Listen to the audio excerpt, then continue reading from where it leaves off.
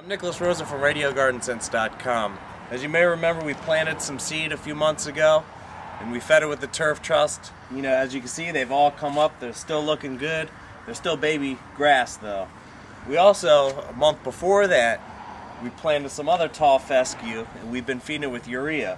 You know, as you can see, it's pretty full and it looks good, but it's also adult grass now.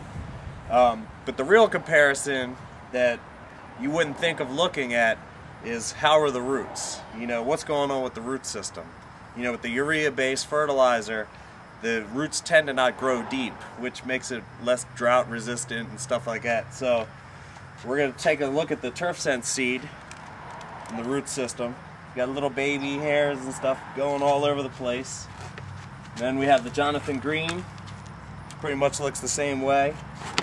And then we have the Natural Lawn of America tall fescue.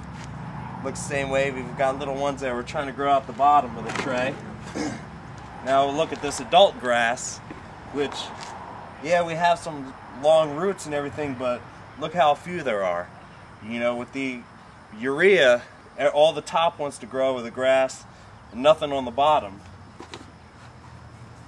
I'm Nicholas Rosen from RadioGardenSense.com.